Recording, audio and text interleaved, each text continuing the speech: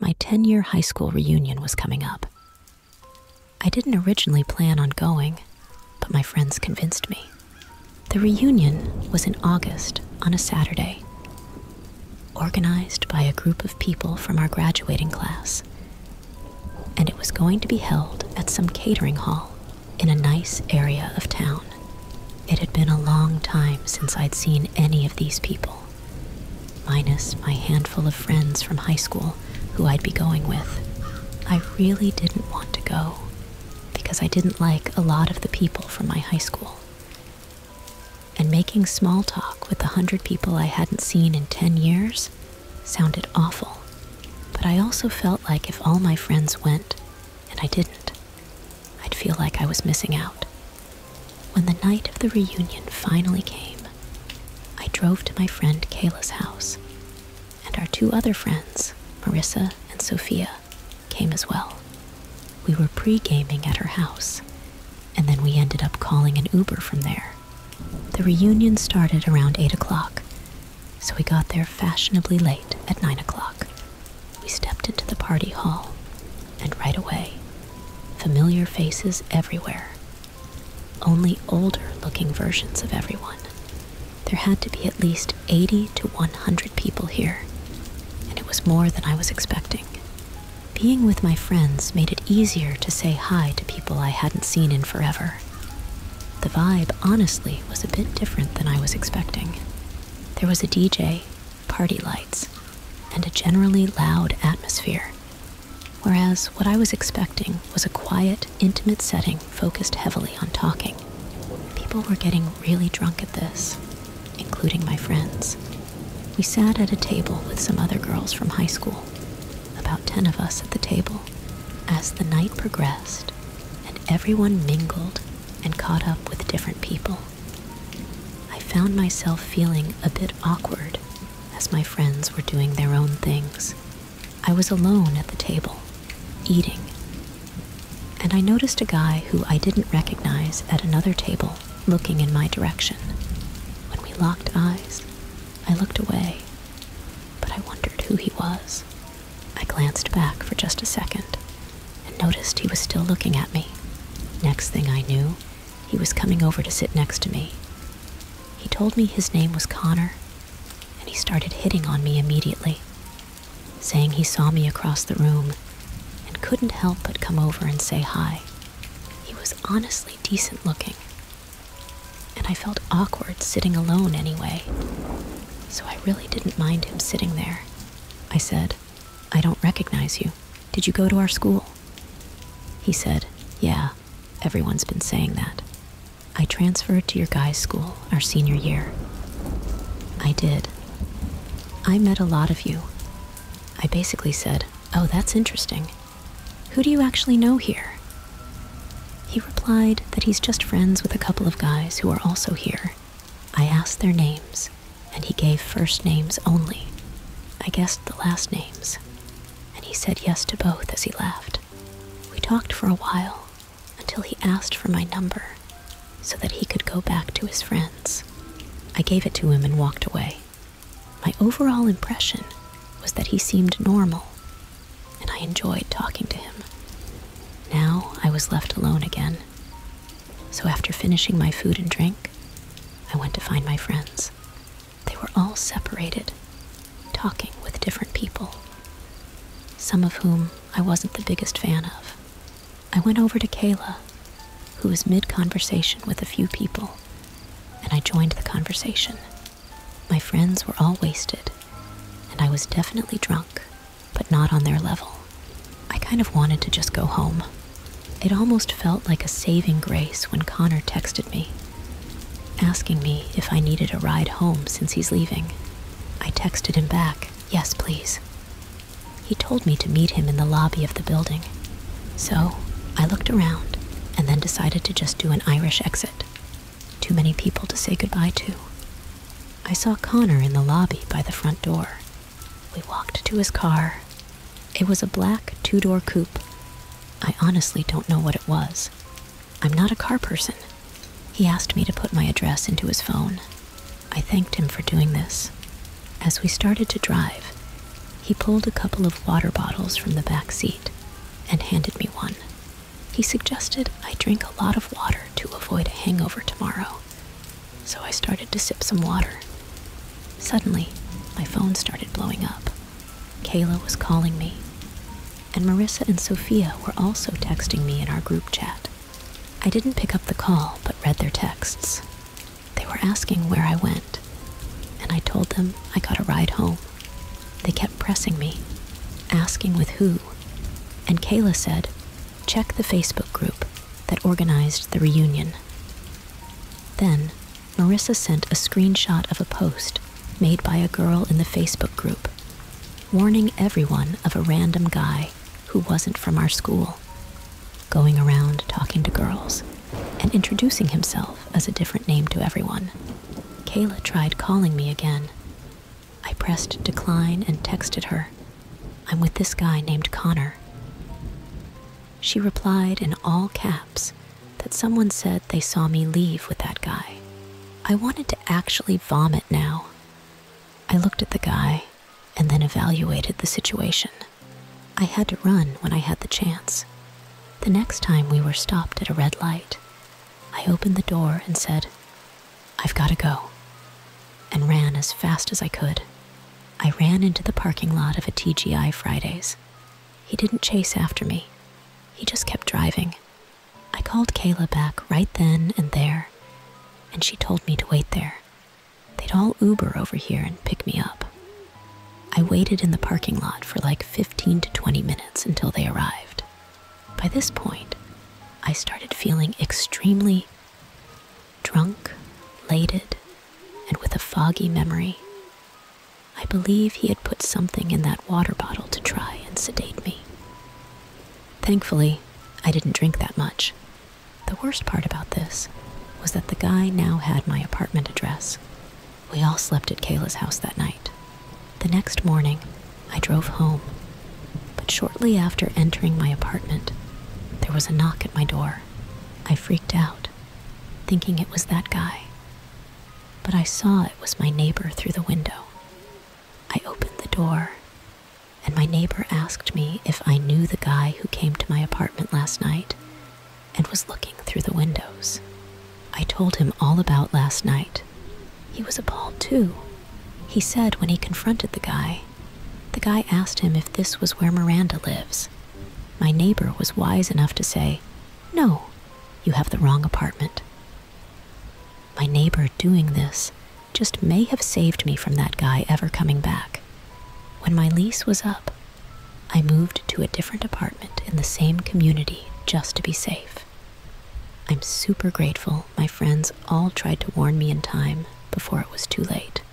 My high school does 5 and 10-year reunions.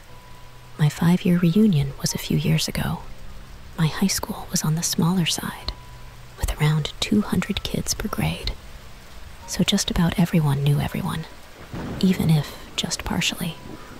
For the 5-year reunion, it was being held in a small banquet hall in town. I was excited to go see all my old friends, whom I hadn't seen in forever. Of course, arriving at these things alone can be a bit scary, so my friend Julia and I were going to go together. Julia has been my best friend ever since middle school. She knows about everything that I've been through, and I know about everything that she's been through. That includes the situation I had with a boy named Tyler. Tyler was a boy who I had a little bit of history with, meaning we hooked up a few times. Senior year, but he quickly started giving me crazy and obsessive vibes. When I cut him off, he threatened me and got aggressive. He sent me threatening texts, like he knows where I live, and he knows when my parents aren't home, and more. One night, he came to my parents' house and threw rocks at my window, and my dad had to go outside and chase him away. As time passed, I guess he lost interest in harassing me. Tyler was friends with some of the, I guess you'd say, weirder kids in high school. Not the athletes, not the cool kids, not the gothy kids, just a slightly weird group. When word got out that he'd been harassing me, lot of people grew to hate him. I just hoped he wouldn't be at the reunion. Julia and I got to the venue where it was being hosted and did our rounds, saying hi to a bunch of people. There were about 50 people there at the peak of the night, which was a solid turnout considering the small size of our grade to begin with. At some point in the night, though, I got a tap on the shoulder from none other than Tyler. When I turned to see him, I felt my heart sink. He said, "Hey, can we talk?" It had been years since I'd spoken to him, and that was the first thing he said to me. I said something along the lines of, "Hey, I hope you're good, but there's nothing to talk about." And I tried to walk away. He grabbed my shoulder and spun me around and said, "You're already going to be like that?" I pushed his hand off of me and said, "Let go of me." He looked around nervously and said, all right," and walked away. I could tell he didn't want the negative attention. This now ruined the mood of the night for me, as I had to try my hardest to avoid looking at or going anywhere near Tyler. I noticed he was with one of the kids I remember him hanging around with in high school. I got into a conversation with Julia and a few other girls about the situation with Tyler and how he just grabbed me moments ago. Everyone was on my side and agreed he'd always been a weirdo creep and was known for being aggressive with girls. Oddly enough, I didn't really see him again after I saw him with his friend. I assumed he left early, which was a major relief for me. Julia and I stayed for a few more hours, and then we left with a few other girls to go to a dive bar nearby. After another hour or so, Julia dropped me off at home. As I walked up to my front door, I noticed another car pass by Julia's car and continue driving down the street. Considering the hour and how quiet the street is, that was concerning. It was a Jeep Cherokee. Maybe it was paranoia, or maybe I was rightfully curious. But the next day, I looked up Tyler's Instagram. He was private. I requested to follow him with my fake account. Yes, I have one for situations like this. He accepted my follow request, but I couldn't see any pictures of a Jeep, or any car for that matter. This made me feel slightly more at ease. I live alone, so my worst fear was Tyler finding my new address and coming to my house at night. The next day, Tyler DMs me on Instagram. A long message trying to manipulate me into seeing him. All these years later, he was still giving me obsessive, creepy vibes. I blocked his Instagram, but I never could have imagined what that would have led to next. The same night I blocked him, I woke up to my doorbell ringing at 1 a.m. repeatedly. I was so scared it to be Tyler. I just knew it. I didn't know what to do. I didn't exactly have my dad here to chase him away like all those years ago. My parents live in Florida now. The doorbell ringing turned to angry-sounding pounds on the door, booming through the apartment. This pounding went on for some time. Then the doorbell again, over and over and over. I finally went to the door, and it stopped. I peeked out of the window at the top of the door, and nobody was outside. I slept with one eye open that night. And then the next day, my friend's dad helped me out and contacted his detective friend in our hometown.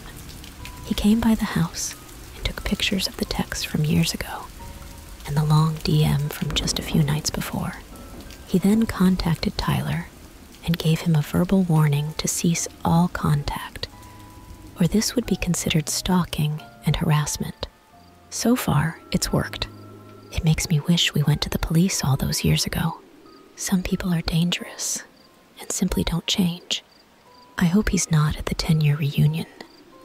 I was seeing this girl for a few weeks. We'd been on 2 dates. Her name was Phoebe. We matched on a dating app, and eventually we met a few days later. She was 4 years older than me. Our first date was drinks, and our second date, we went out with my friends on a weekend. My friends had neutral opinions about her. They thought she was nice and kind of quiet. They'd later reveal their actual thoughts on her, but I'll get to that later. Phoebe invited me to an upcoming high school reunion party. She told me she didn't want to go alone. And honestly, after she came to hang out with my friends and me, I felt like I owed her. This reunion party was falling on a random Saturday in the fall. It wasn't organized by her school, though. She told me that it was organized by this rich guy from her class, and it was being hosted at his house. I haven't had my high school reunion yet, but as far as I know, these things are usually held at bars or catering halls. We got to this guy's house, and it was admittedly a fancy-looking house. It had a gated driveway, but no fancy cars parked anywhere in sight. My thought was maybe the owner parked his car in the garage during the party. The second we stepped into the house, I felt like everyone was staring at us. More specifically, me. A few people came up to Phoebe and hugged her hello, then shifted their attention to me. I felt almost like I was being interrogated with some of the questions these people were asking me, like my whole life story, what I do for a living, who I live with. Finally, Phoebe pulled us away, only to go talk to more people who I also felt like were asking really personal and weird questions. There was also something about all the people in here. They seemed to be older looking than 28, which was the age Phoebe told me she was. Some of these people looked well into their 30s. I made a comment on that to Phoebe, and she said, "Yeah, some of these people aren't aging too well." I asked if she remembers all these people, and she said yes. I then asked who the party host was. I was curious to meet the owner of this big house. She said she hadn't seen him yet. Throughout the entirety of me being there, I felt like everybody was shooting me daggers, and they wouldn't look away either. I whispered that to Phoebe, and she said back, "It's probably because they're wondering who I am." At the time, that was the only logical explanation I could think of, too. It's hard to explain the growing awkwardness at this party, but I can assure you, this was not what a normal high school reunion would be like. There was no music, and everyone was dressed weirdly, not like normal 28-year-olds. But that's the other thing. None of these people looked like they were in their 20s. I was getting uncomfortable with some of the stares I was getting in the room we were in, so I told Phoebe, "I'm going to run to the bathroom." Realistically, I just wanted to get out of that room and explore the house a little bit. I didn't have a drink in my hand or anything to make me feel at ease. I was just walking around this giant house empty-handed, and anyone I passed stared at me. To say I felt out of place would be the understatement of the century. I found the bathroom. I stepped inside, even though I didn't have to go. I locked myself inside just to sit and gather myself, take a break from the awkwardness outside. I texted all my friends about how weird this reunion was, and wondering how I could convince Phoebe to leave early. We'd already been there about 30 to 45 minutes, and this unnamed mystery party host was nowhere to be seen. Phoebe texted me, "Where are you?" I replied, "In the bathroom, give me a minute." And then I followed that up with, "This party is really weird. I'm down to leave soon. Everyone's being weird." Then someone knocked on the bathroom door, so I couldn't sit in there anymore. I washed my hands quickly and left the bathroom. And the guy waiting outside, who looked like one of the younger ones here, said in a very low voice to me, "You should leave. That girl isn't who she says she is." I froze for a second, then said, "Phoebe?" He said, "Whatever she told you her name is." He then asked what she told me this party was, and I said that she told me it was a high school reunion. The guy then smirked and said, "Do these people look like they're going to a high school reunion?" He left it off with, and I quote, "Trust me, leave sooner than later." And then he walked into the bathroom and shut the door. I almost felt like he was warning me, and that something was seriously off about the situation. I decided to trust his instincts and leave as soon as possible. I texted Phoebe, "Sorry, I suddenly don't feel well. I need to leave."